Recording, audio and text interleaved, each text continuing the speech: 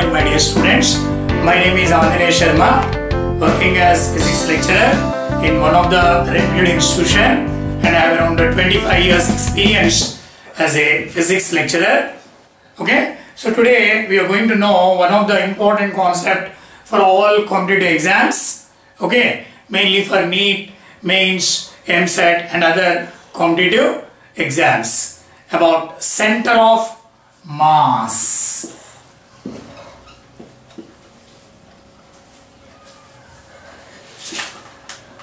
Okay, so in order to know about center of mass, let us take some small examples. Okay, so here I have taken one rickshaw, it is going in one direction.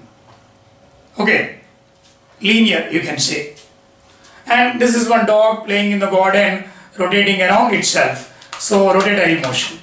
And another kids were moving in a swing oscillatory. And this dog moving randomly playing on the garden. Okay, and this boy is practicing. Okay, and other 4 people were standing on the ground. So they are at rest. This one moving in a straight line, you can say. Okay, so it is oscillatory. You know, this one rotatory, and this dog playing randomly. Okay, just imagine that all the 4 are taken on the same platform, and say the platform started moving. So can you able to describe the body motion? So you know, when this is oscillating, we say it is oscillatory, and you know, when it is rotating, rotatory. This is moving randomly. Okay, and you know, this one in a straight path.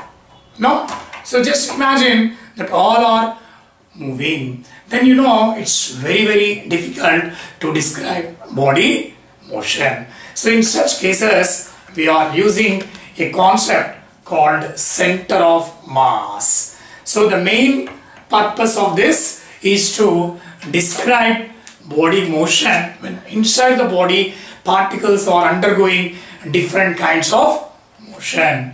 Okay, now we'll take another example, that is projection of this Indian club into air. So it is containing 3 bodies: cylindrical, spherical and half spherical body. So you know, when it is projecting into the air, you know, this will be rotating and flying in air. So it's very difficult to describe its motion. So that is why we are first finding its point of center of mass. See, this is the point of center of mass. So it is actually, when you are projecting into the air now, so it is going in parabolic path like this. Okay, so whenever inside the body particles are undergoing different kinds of motion, we always try to find the point at which the entire mass of the body is concentrated. Say if it is going translatory, we say translatory. Say if it is oscillatory, we say oscillatory. Now you should know how to find the coordinates of center of mass. Very simple. So let us assume there is one body containing 2 particles, light and heavier. Okay, so this body center of mass we want to find. So what we are supposed to do, just imagine that this body coincides with origin, or else you can take at some point just attached to the plane. So here you can notice that first particle is at a distance x1 from origin, second particle is at a distance x2 from origin, and you know, in between them or it may be outside, so there is center of mass. So that you want to find through our coordinate system. Okay, now aim of this is to find coordinates, okay, of center of mass. So what we supposed to do, just attach the body to the plane. Okay, x-axis, y-axis. First particle mass, say m1. Okay, second particle mass, say m2. Okay, separated by a distance r. Okay. So first particle with reference to origin at a distance x1. Okay. And you know, second particle is at a distance x2 from origin. Okay. And you know, center of mass, say xm. So the point of center of mass in between them from origin is xcm. Okay. So you know, center of mass will be always closer to the more mass body. Okay. Always it will be more close to more mass body. Okay. So we can say this center of mass is always inversely proportional to distance. Okay. Or you can take MR product is constant. Okay. So we can write M1R1 is equal to M2R2. So today, based on this formula only, we are trying to solve all type of problems. Okay. So M1 as it is. Okay. About this particular distance. Say first one is R1, second one is R2. So this particular you want total XCM now. This is x1. So you can write xcm minus x1 equal to, okay, m2 into about r2. You know this part. Total x2 na minus xcm. Okay. So when you simplify, you get one formula. That is, you know, xcm is equal to, okay, m1x1 plus m2x2 by total mass of the body. Nothing but, you know, m1 plus m2. Okay. So we are now going to solve all problems based on this formula only. Okay. How? Very simple. Let us suppose there is one body containing two particles, two identical particles, means having equal masses, joined by a massless rod. Okay. So now you want to know the point of center of mass. So what is your question? Two particles of equal masses are joined by a massless rod, and you want to know the point of center of mass. So you know this will be attached to the plane, right? But over here, you know, the two particles are given equal masses, identical. In other way, you can say uniform mass distribution. No, mass is equal, right? So whenever masses are equal, instead of m1 and m2, you will put m na. So you get m into x1 plus m into x2 by total mass 2m in this case, right? So mm cancel now, you get x1 plus x2 by 2, right? So this is the point of center of mass. That means, suppose if these two are separated by 10 centimeters, you can say 5 is the point of center of mass from first one or second one. That means you can say geometric center gives center of mass when masses are distributed equally. Okay. Now we'll take another example. Let us suppose 4 mass particles having equal masses are placed at 4 corners of a square. 4 mass particles are placed at 4 corners of a square plate. Okay, this plate is having, let us assume, negligible mass. Now you want to know the point of center of mass. Why you are finding the point of center of mass? You know very well, when inside the body particles are undergoing different kinds of motion, you will be knowing the point of center of mass. Thereby you can describe body motion. Okay, so here, you know, geometric center. Suppose each are having equal masses, say 1 kg, 1 kg, 1 kg, separated by say 10 centimeters. Means each side 10 centimeters. Okay, so you know, this is a square plate you have taken. Okay, you know, diagonal distance will become 10 root 2. Why? Because each is 10 na? Each side is 10 units. Then you know diagonal distance will become 10 root 2. So half of that will become 5 root 2. That means the point of center of mass is exactly from any side 5 root 2. Okay, say if this is moving in parabolic, we say it is parabolic. Okay, if it is linear, we say linear. Okay, if it is oscillatory, we say oscillatory. Okay, so the main purpose of center of mass is to describe body motion, and inside the body particles are undergoing different kinds of motion. Okay, now instead of equal masses, say you have given unequal masses. How to find the point of center of mass? Okay, so very simple.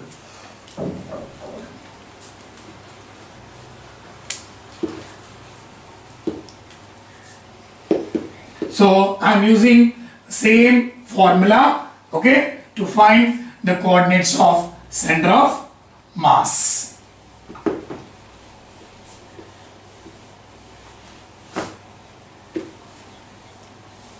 Okay, now you have taken a square plate, okay, having 4 particles of masses 1 kg, 2 kg, okay, 3 kg and 4 kg.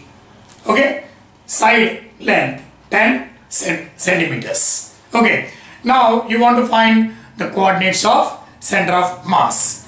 Okay, so very simple. Attach this body, this square plate, okay, to plane. Then it will be very easy to find the coordinates of center of mass. Okay, just imagine that this body is coincides with plane. Okay, now you see 1 kg is at origin, okay, and you know 2 kg is on x-axis, 3 kg is on xy plane, and you know 4 is on y-axis. Okay, like this. Origin, okay, 1 kg is at origin. You know 2 kg is on xy plane, right? 2 kg is on x-axis, 3 kg is on xy plane, 4 kg is on y-axis. So you know mathematically when a point is on x-axis, it will be having only x coordinate. So this is on y-axis, so it will be having only y coordinate. But this 3 kg mass body is on xy plane now, so it will be having 2 coordinates 10, 10. Okay, x-axis, y-axis, xy plane. Now you know all the 4 coordinates. So earlier we have taken only 2 particles, so our formula is only for 2 particles. Now there are 4 particles, so you have to extend your formula to m2x2, m3x3 plus m4x4. Okay, by you know m1 plus m2 plus m3 plus m4. Okay, so in this way you can extend your formula. Okay, so now I am going to solve this problem with 4 coordinates. Okay, so again I am writing the formula in order to find the x coordinates. Okay, so you know xcm is equal to, in case of 4 mass particles,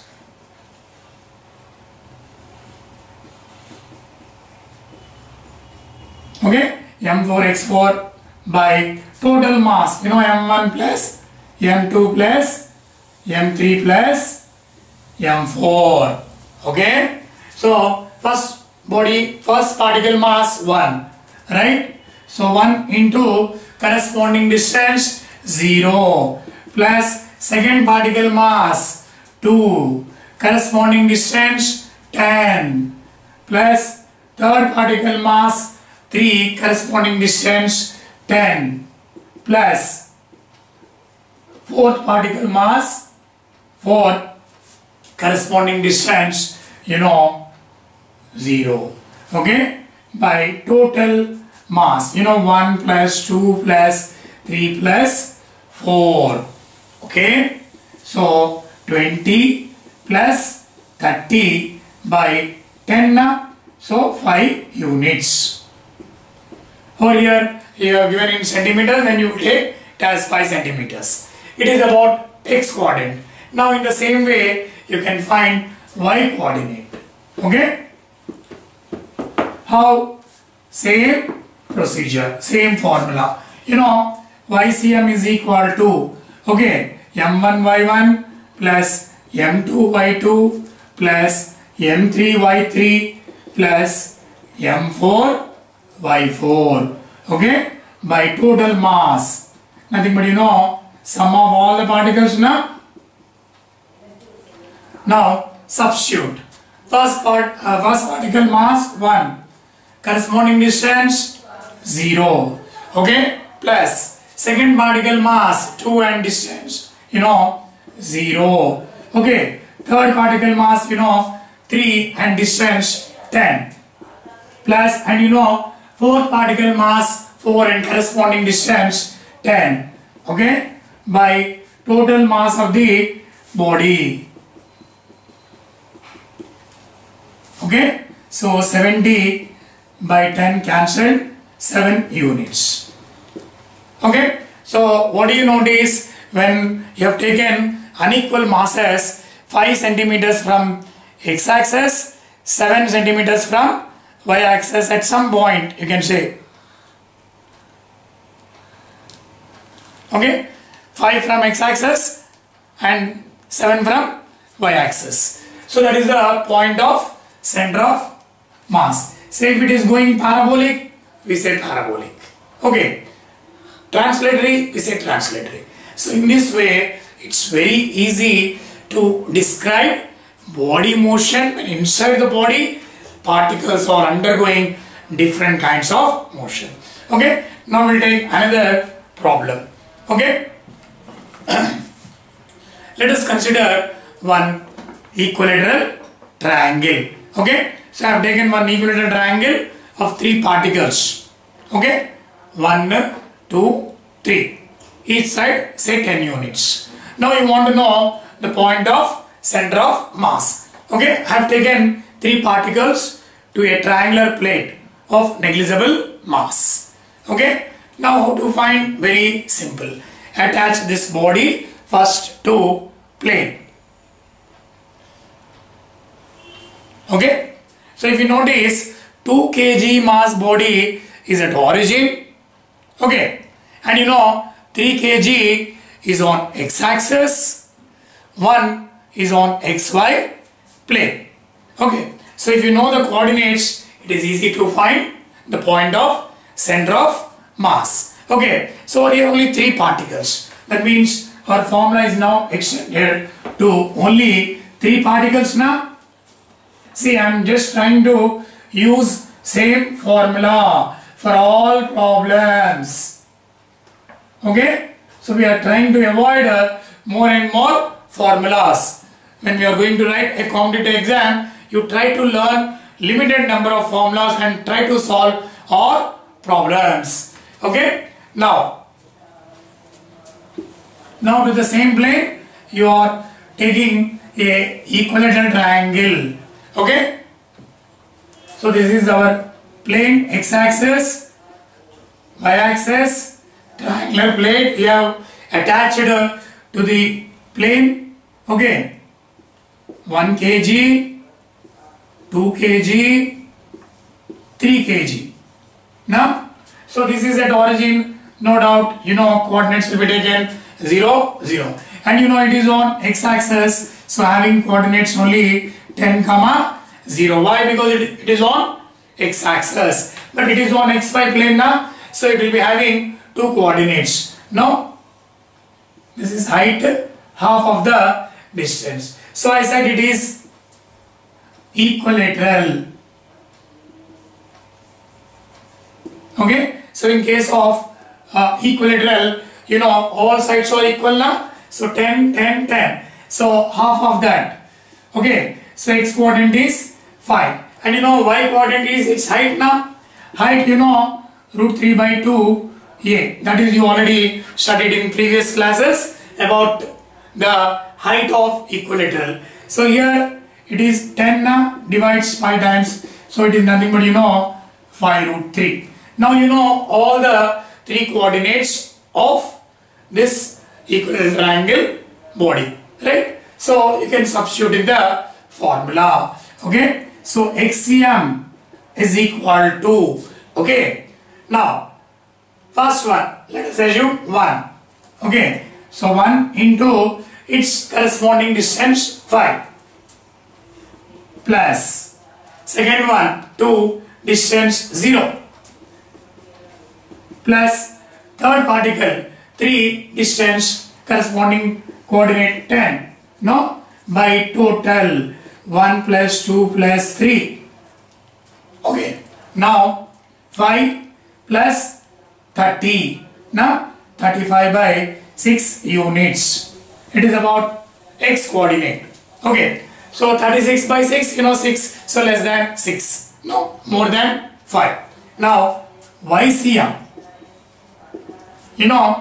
first particle mass 1, corresponding distance 5 root 3, right, plus second body mass 2 and distance 0, and third particle mass 3, distance 0, okay, by total 6. So it is 5 root 3 by 6. That means center of mass, half of that is 5 now, so more than 5, and at a distance from around y-axis 5 root 3 by 6 is the point of center of mass. Okay, so in this way it's very easy to solve any problem. Okay, instead of this you may be given sometimes 2 particles also. For example, carbon monoxide, okay, like this, or hydrogen chloride. Okay, so such problems also we can solve. How?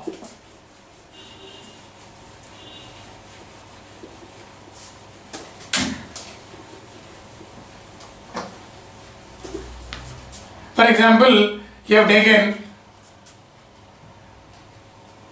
carbon monoxide, okay, you have given distance, say 10 units, distance between carbon and oxygen, say 10 units.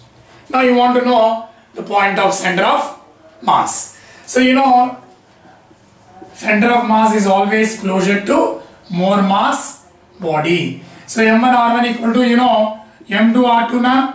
So first body mass taken carbon, carbon mass 12 into corresponding distance, say x, okay, equal to oxygen 16, number 8, weight 16, no, into remaining distance. Say total distance of separation is 10 now. So if this is x, the other one will become 10 minus x, right? So 10 minus x, 4 times, 3 times. Okay, so 3x equal to 40 minus 4x. So 7x equal to 40. So x equal to 40 by 7. This is I am taking with reference from carbon.